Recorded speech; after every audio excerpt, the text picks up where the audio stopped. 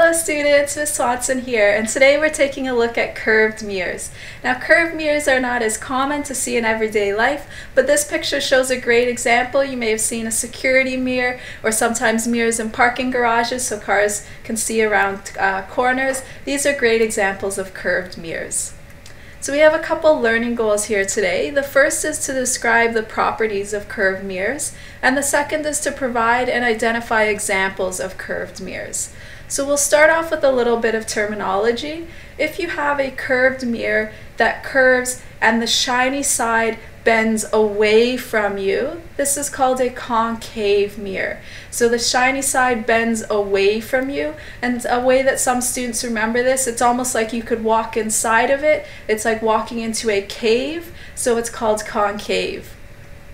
And what we would call a line, this would be an imaginary line that goes perpendicular to the very edge of that concave mirror, so it goes straight through the middle.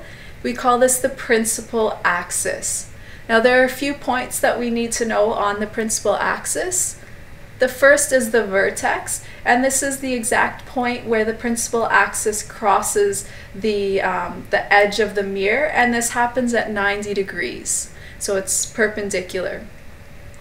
The center of curvature, or C, is the place where if that mirror was an entire circle all the way around, it would be the very center of that circle.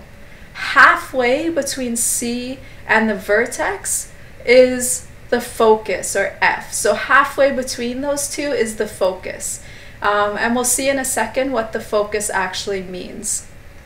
So here, if we have a concave mirror and we have the focus drawn in the picture there, the point where parallel incident rays converge is when they are reflected off the mirror is the focus. So parallel means that they don't cross, so there are a bunch of lines that are coming towards the mirror that don't cross. They're parallel to each other. Parallel incident rays are the ones that come towards the mirror. Where they converge means where they cross once they are reflected off the mirror. So let's take a look at what would happen if we have parallel incident rays. So if we have a ray, it would go through F, the next one through F, and all of these rays that bounce off of the mirror cross through the focus. So when we learn to draw our ray diagrams, we'll be drawing lines that are parallel to the principal axis and that reflect off through the focus. And concave mirrors, let's take a look at a couple examples. The scoop part of a spoon where the food would actually go. Makeup mirrors, that's another great example. Now let's take a look at convex mirrors. In this case, the shiny side bends towards you. So you can't walk into it like a cave, the shiny side bends towards you. Again, we have a principal axis, imaginary line that would go through the center of that mirror. The vertex, the point where the principal axis and the mirror cross at 90 degrees. There's the center of curvature, which is the center if that mirror was a full circle. And the focus, which is halfway between the center of curvature and the vertex. And if we take a look at the focus of a convex mirror, it's the point where parallel incident rays appear to come from when they are reflected off the mirror surface. So in this case, when parallel incident rays hit the mirror, they're actually going to separate further apart. They're not ever going to converge, they're going to separate further apart.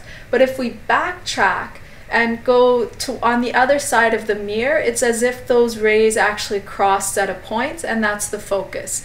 So let's see how that looks. So here we have an incident ray. It looks as if it came from the focus, and each of these rays, the way that they reflect off of the mirror is as if they came from that focus. And then here are some examples. The back part of a spoon, or security mirrors like we saw in that first picture. So here's another look at our learning goals. You should be able to describe the properties of curved mirrors, and you should be able to provide and identify examples of curved mirrors. If you can do this, fantastic. If not, please rewatch the video, and if you're still having trouble, come ask me in class tomorrow. Alright, that's all for now. Bye-bye.